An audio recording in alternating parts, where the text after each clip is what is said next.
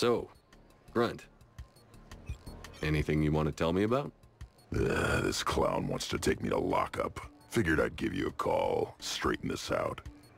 Commander Shepard, I apologize for the intrusion. Miss Krogan insisted we contact you. It's okay. I'll vouch for him.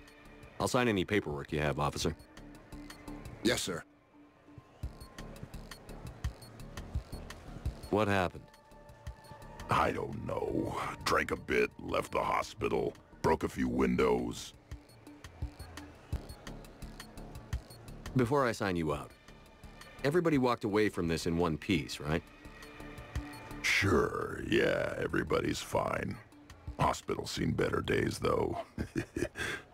Right. Tell me about the windows. A couple of squad mates broke me out for my birthday. Tried lowering me down the side of the building on a rope. It didn't work out. It's your birthday?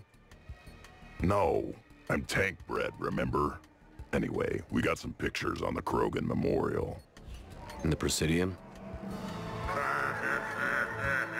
Yeah, when CSEC got there, they were mad. Or maybe they were mad about their car being on fire. Can't remember. Why was it on fire? I threw my bottle of Ringcall at it.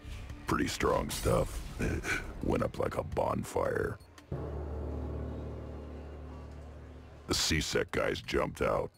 Then I figured they didn't want it, so I took it. We didn't get very far before they shut us down.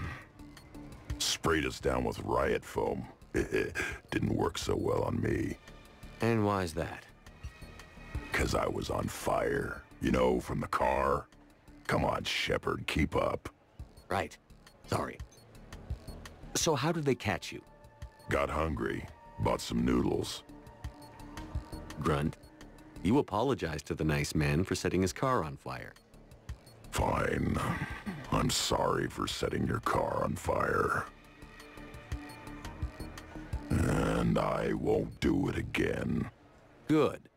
Now, officer, I can pay for any damages that may have occurred. That's what you've been signing for, Commander. You're lucky, Krogan. Don't let me catch you up here again. You won't. Thank you, officer. So, how were those noodles? A little spicy. You're my hero, Grunt.